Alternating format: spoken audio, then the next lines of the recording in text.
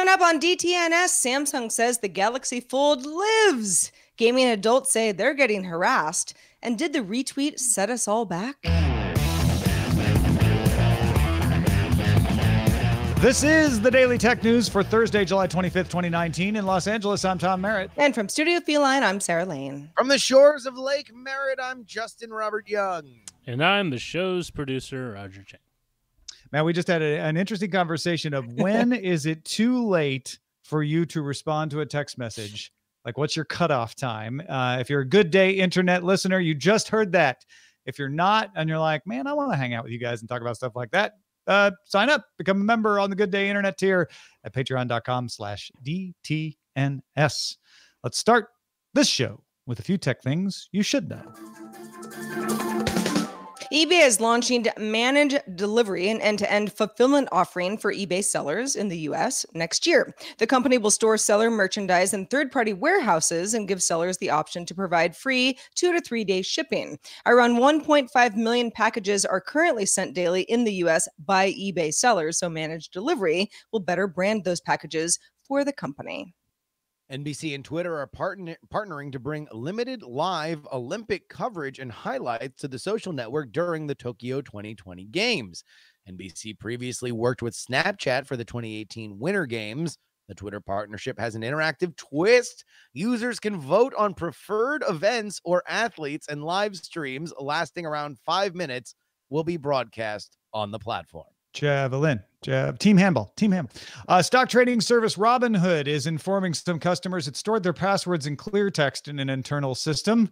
According to emails seen by ZDNet, Robinhood says it's fixed the issue and is now resetting passwords out of caution, and says it did not find any evidence of abuse. Passwords are being rehashed using the bcrypt algorithm at Robinhood now.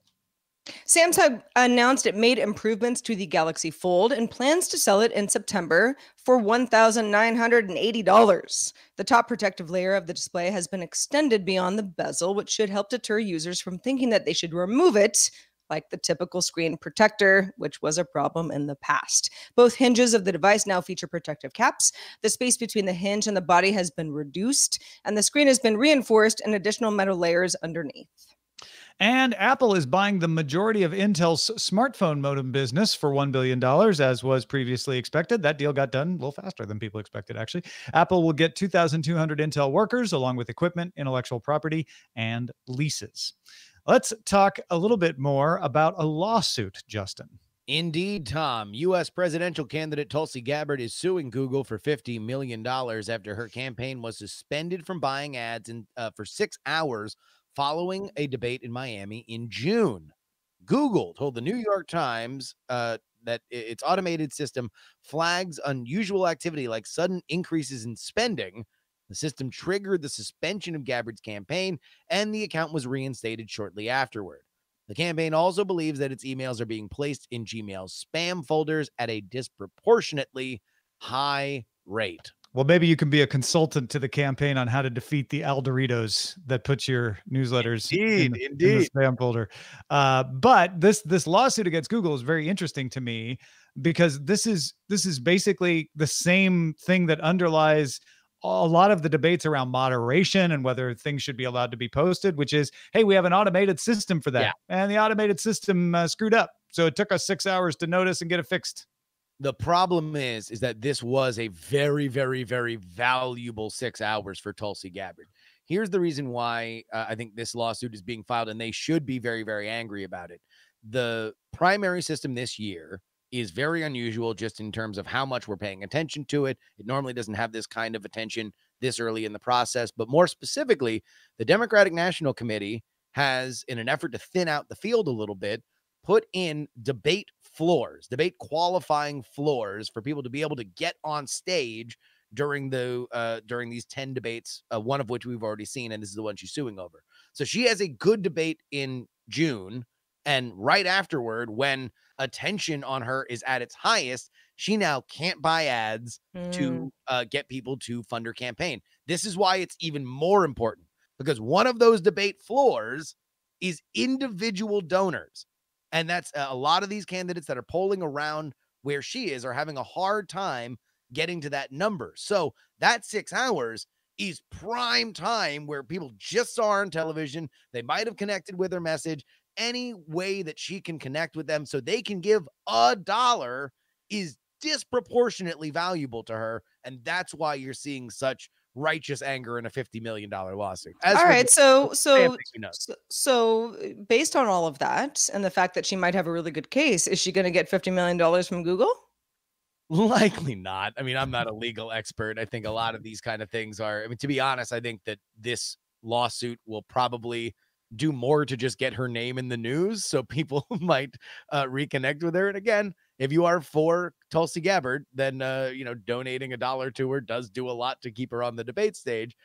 So I think this does more to just get her name out there and is a little bit of a dog whistle to anti-technology folks. This has become certainly a campaign issue to say Tulsi Gabbard versus Google, however simplified that version, that headline would be. That is on brand for her.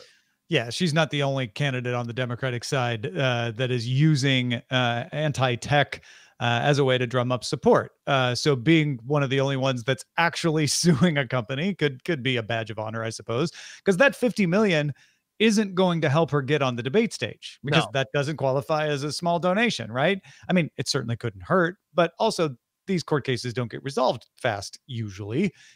So I wouldn't expect her to get that 50 million anytime soon. This is all done for being able to talk about it, it seems. Yeah, no, you'll just know if the settlement is that the entire head count of Google has to make individual donations to Tulsi Gabbard. I don't think that would be legal, would it? I mean, I don't know, in their name or something like that. Let the lawyers figure it out. Yeah, right.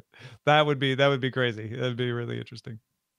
The Anti-Defamation League published a new report that found 74% of adults who play games online have experienced some form of harassment. In a survey from April of 2019 of more than 1,000 adults, 65% reported severe harassment, including physical threats, stalking, and sustained harassment, while 29% reported being doxxed. The report found that Dota 2 had the most adults quit as playing as a result of harassment. Other games found to have high instances of harassment were Counter-Strike, Global Offensive, Overwatch, PlayerUnknown's Battlegrounds, and League of Legends.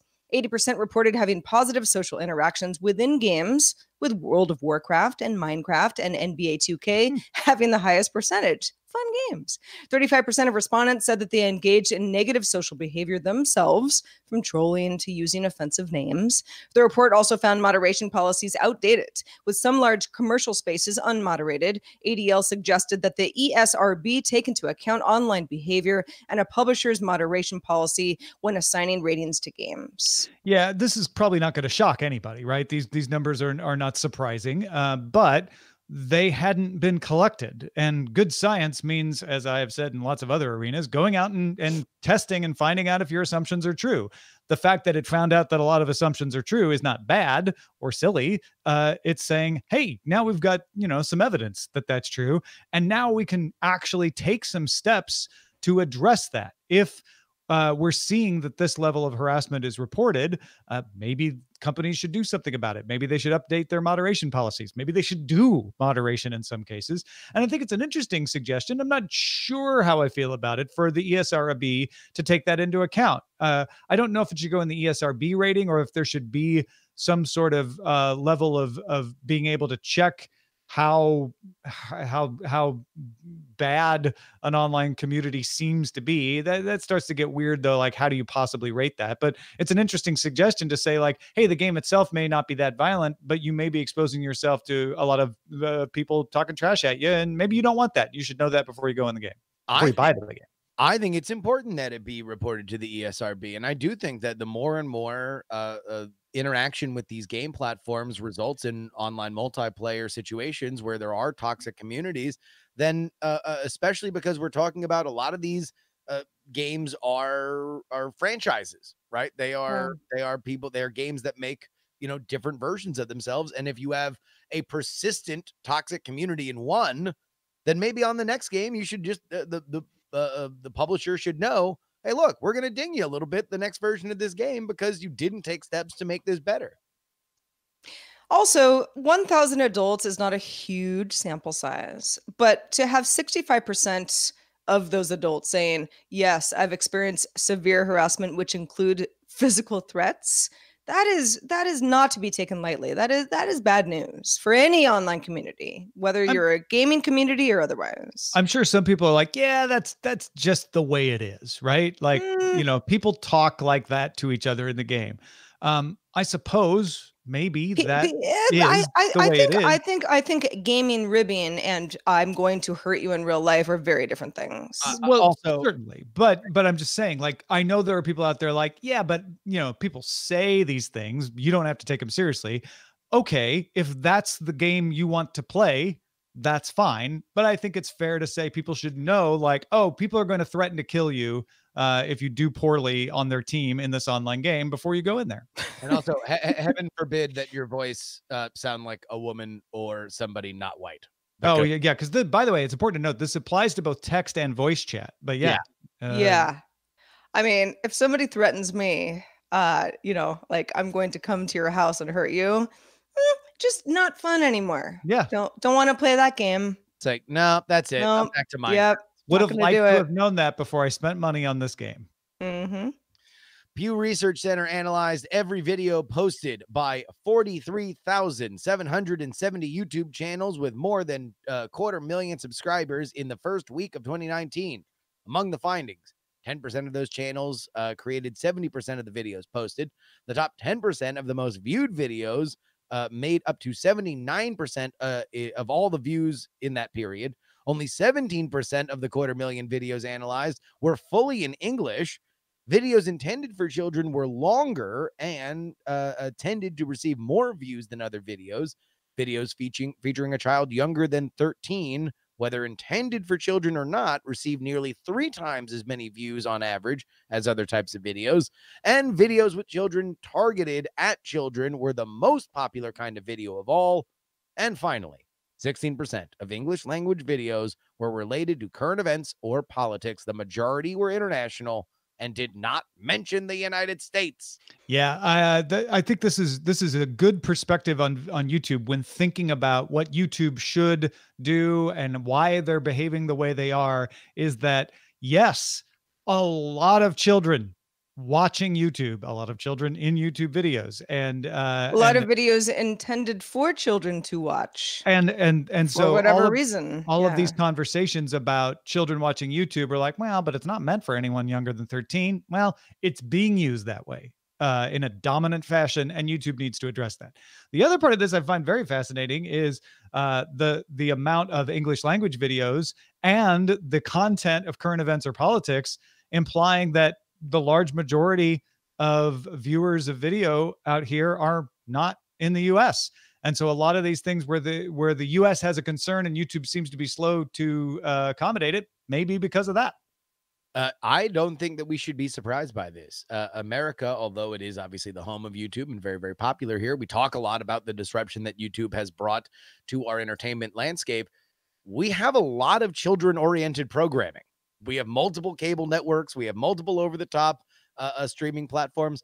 Around the world, that's not always the case in native languages. This is something that YouTube is a global force in a very different way in some other parts of the world than it is here, where it's just, oh, wow, it's this cool thing that the kids are paying attention to, but they're in more restrictive media environments or less children-centric media environments. It can be the only game in town. All right, we've had a couple of stories in a row with hard numbers in them. Let's get back to some theory, some qualitative analysis from Jonathan Zittrain. Big fan of Jonathan Zittrain. He's a really smart guy. Has a piece in the New Yorker about what he calls intellectual debt. No, that's not what you think it is.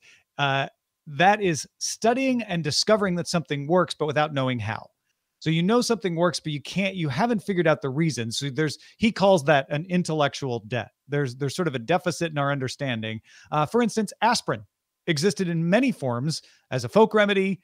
And then aspirin itself, the modern day version, was discovered in 1897. But a convincing explanation of how aspirin actually worked to dull pain and reduce inflammation was not determined until 1995. We were just using aspirin like, I don't know, takes care of my headache. Don't know how it works. So Zatrain suggests that machine learning also incurs intellectual debt because we don't know how algorithms get good at identifying cats, etc. We know how to train an algorithm. We know how to set up an algorithm, but how it actually learns what is a cat and what isn't, we don't know. That's a black box. And that means we will not know when it fails unless we know already what the answer should be. We can tell how good it is at identifying cats because we know cats. But there's a lot of scenarios for machine learning, especially in public health, where they're saying we want machine learning to discover something that we haven't seen yet. And that intellectual debt could be a problem if we can't tell if it's right or not. Not a big deal, as Zatrain says, for creating new pizza recipes, right? But kind of a big deal for health recommendations. He points out a study from MIT's Lab 6 in 2017 that altered the pixels throughout a cat photo so that the photo itself just looked like a regular cat to a human. But Google's image recognition algorithm Inception, which does the classification for image search, identified it as guacamole. And that's a weird looking cat. It was a green cat, or it was sitting in a taco bowl or something. No, yeah.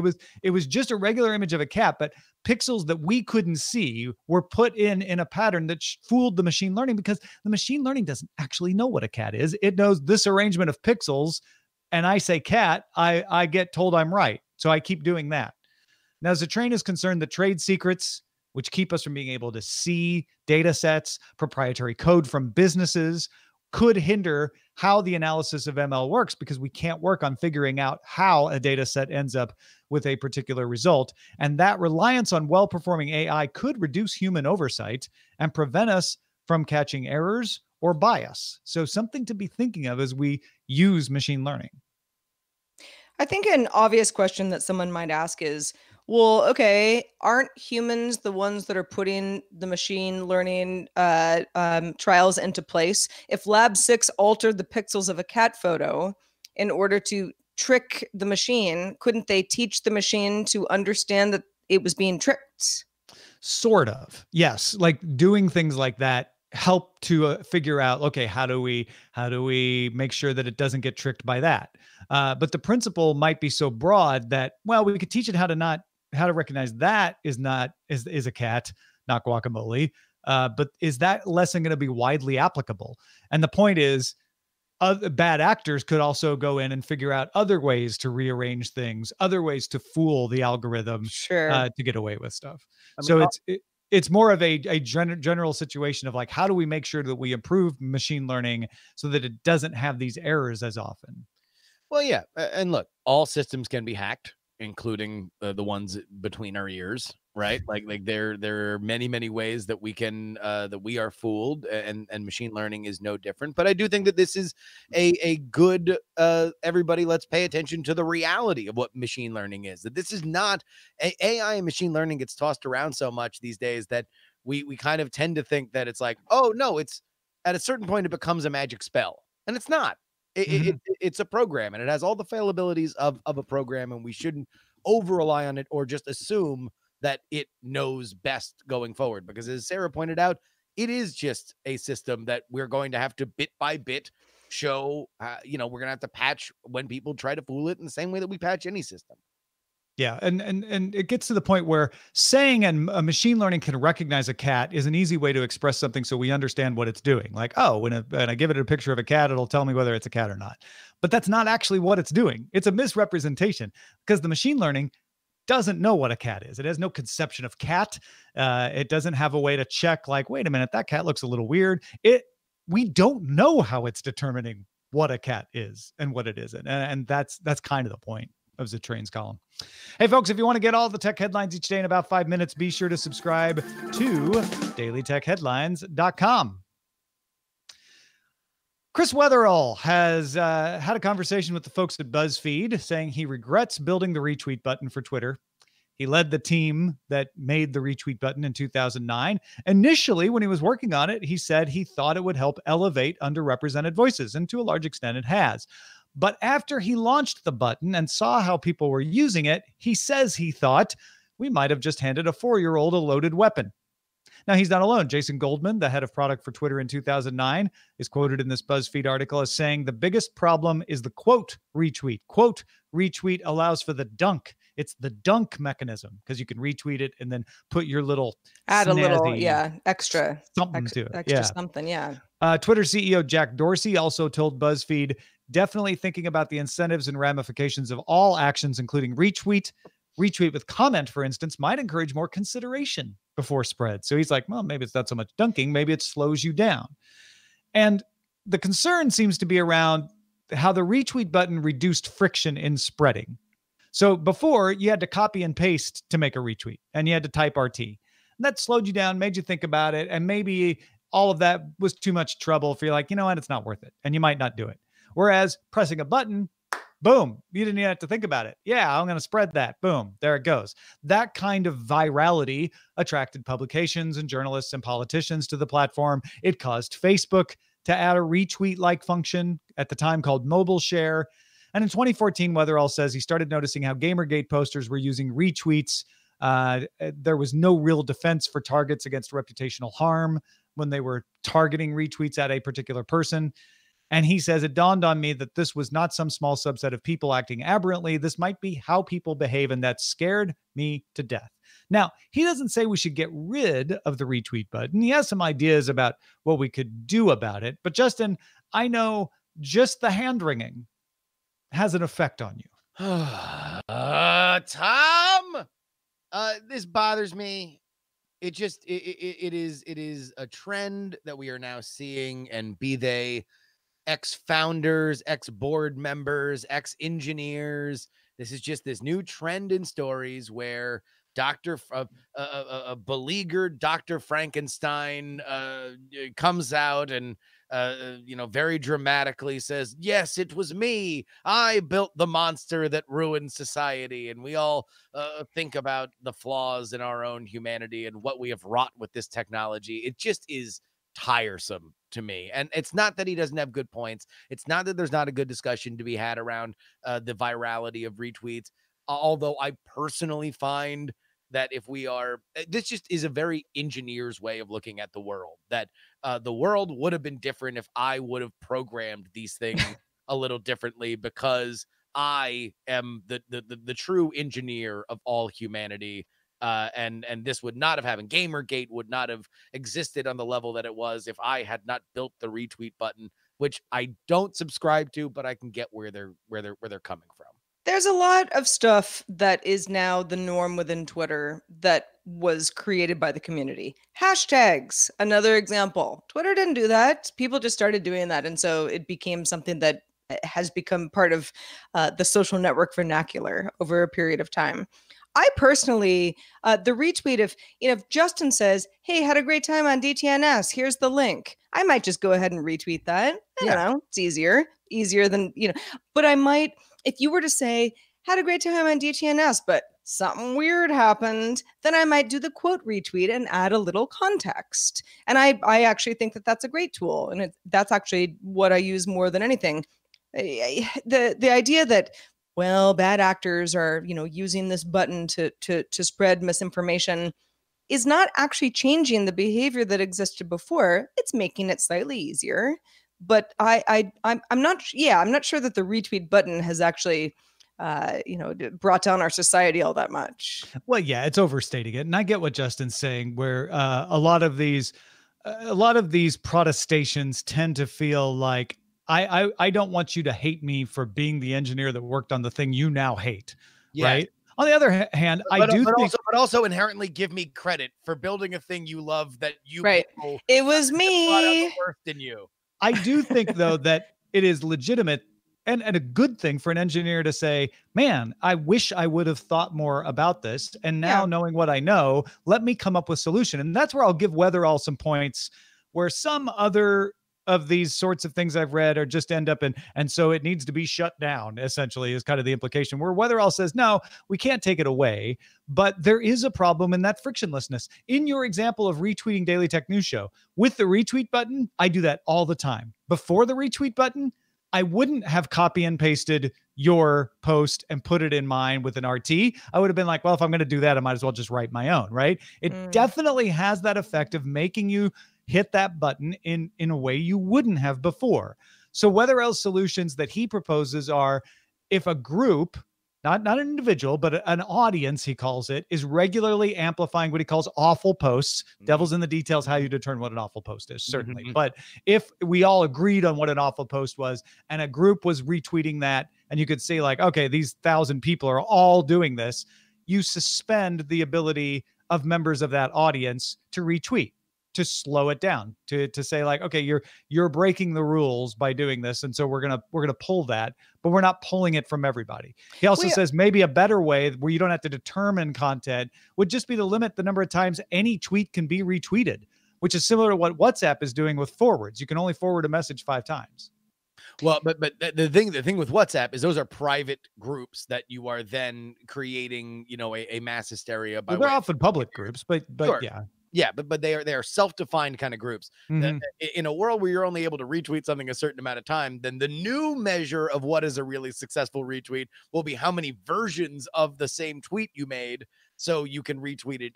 But that would slow it down because you'd have to make multiple versions. Yes, and yeah, it would. My point is, this was a community behavior before they had the button. And so if we're saying that things got worse when you eliminated whatever that moment of time was between copying and writing RT before that tweet, then theoretically it would be better if we had to wait even longer. Maybe we have to wait an hour. Maybe we have to wait 12 hours. Maybe it could be a 3-day waiting period, like buying a gun before you okay, now don't bring think about guns. it. I know. Well, it's sort of like, okay, so it's like our conversation. It's the kind of thing like if somebody that you consider sort of like, ooh, social media villain, you might follow them on Twitter. Does that mean you like them? Not necessarily. We've all seen the bios that say retweets are not endorsements. Does that mean that every time you retweet something that someone said, it means that you're endorsing what they said? Well, no. But there's been a backlash from people saying, okay, well, you can't do that. You have to provide context or else people will think that you are endorsing it. And so I think that there's some ambiguity there that does need to be addressed. I think you may be discounting how much of an effect that delay has. I don't think it has to be days or hours, but the idea that I had to cut and paste kept me from retweeting things. That just clicking a button kind of abdicates my responsibility. And I think on a massive scale of hundreds of millions of users, that doesn't make a difference. So even if you just say you can't retweet unless you've clicked the link, or you say you can retweet this, but maybe it'll be delayed for 3 minutes and you have to confirm. I don't know. I don't know what the best answer is, but I think there's something to what he's saying. I don't know. 2-factor authentication in a 7-day wait period. That's what I'm running my campaign on. Excellent. Well, just be careful that you don't get your account suspended by Google, and everything will be fine. You know what won't be suspended? Our subreddit. You can submit stories and vote on others, whether they be retweet stories or other ones. Anything that you want us to put our eyes on. dailytechnewsshow.reddit.com. We're also on Facebook, facebook.com/groups/dailytechnewsshow. Let's check out the mailbag. Sumidip pointed out that while Netflix mobile-only plan, which we talked about in India at 199 rupees per month, is cheaper than Hotstar's premium 299 rupees per month, you can pay for a year of Hotstar premium for 999 rupees, which actually makes that cheaper. And Netflix's full premium plan is 799 rupees per month. Sumidip adds, I have myself unsubscribed to Netflix because of its cost. And even this 199 plan of rupees, not tempting enough. India is a price-sensitive market. And for Netflix to be able to have deep inroads, they'd have to price it more competitively. In my opinion, 199 plan isn't going to make much of a difference. Also, Netflix has the disadvantage of fewer local content offerings as compared to Hotstar or even Amazon Prime Video. More new Bollywood movies make their way to Amazon Prime Video than to Netflix, and they don't have the television content that Hotstar does. So the operative principle in the mind of the Indian consumer is summarized in the popular Hindi phrase, Sundar Sasta Tikau, which means attractive, cheap, and durable. Yeah, I think it's legitimate to compare the 199 plan to the 299 Hotstar plan because people don't look at things that closely sometimes and will think, oh, I know Hotstar's 299, 199 is cheaper. That's attractive to me, right? That's cheap. I don't know if it's durable or not, but your point is well taken that when you look at it closer, Hotstar's plan is actually more comparable to Netflix's plan because it's not limited to mobile only. And Netflix's plan is a lot more expensive. So whether Netflix wins that marketing war or not is interesting. I think the content offering is the bigger hurdle that Netflix has to overcome. They have done it before, where they come into a market and just don't have the content to compete with the incumbent, but end up getting that content eventually. It takes them a while, but they get it. So that will be the thing to keep your eye on to see if Netflix is really going to survive or not. That said, I don't think it's a bad idea for them to have the $199 mobile plan, but I think it's well taken by Sumyadip to point out, like, this isn't the silver bullet. They don't win just because of that. Thanks, everybody who contributes to our mailbag every day. We love you. We also love Justin Robert Young, who contributes to our show at least once a week, sometimes if we're lucky, even more. Justin, where can people find out what other stuff you're doing? Oh, well, you can find me talking about politics at politics.com. It's also a little bit of a blog now these days. So if you want, I'm doing old-fashioned writing with these fingers. I'm dusting them off and actually writing things on a fairly regular basis.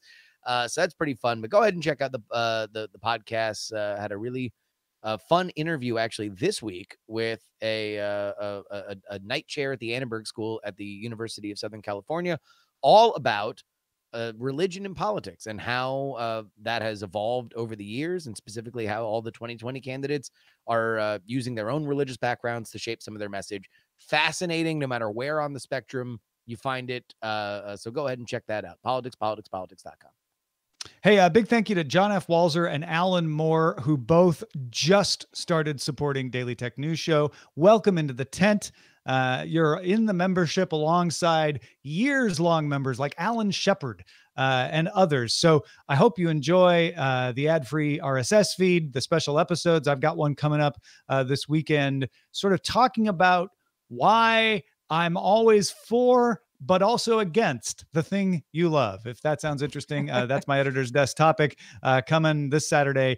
If you're a member at the $5 level and up at patreon.com/DTNS. We've got an email address, and that email address is feedback@dailytechnewsshow.com. We are also live. If you can join us live, we'd love to have you Monday through Friday at 4:30 p.m. Eastern. That's 2030 UTC. Find out more at dailytechnewsshow.com/live. Back tomorrow with Erin Carson from CNET. Talk to you then. This show is part of the Frog Pants Network. Get more at frogpants.com. Diamond Club hopes you have enjoyed this program.